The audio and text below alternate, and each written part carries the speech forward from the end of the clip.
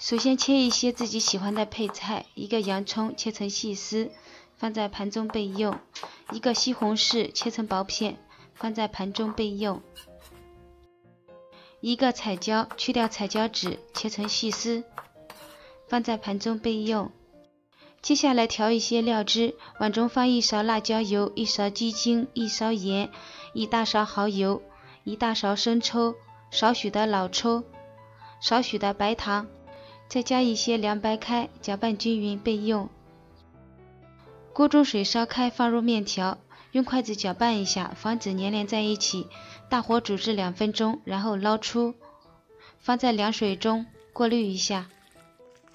然后再次捞出沥干水分，放在一旁备用。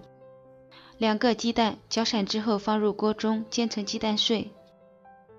然后铲出放在碗中备用。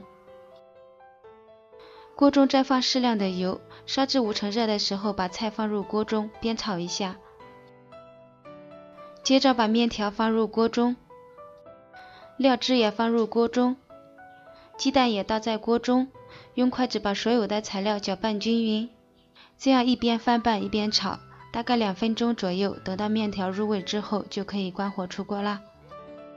今天分享的这个炒面做法是一道懒人食谱，它的特点就是简单快速，新手也很容易上手，鲜香味美，汤汁也是刚刚好，面条不干也不硬，真的比外面卖的还好吃。如果你喜欢也试试做吧。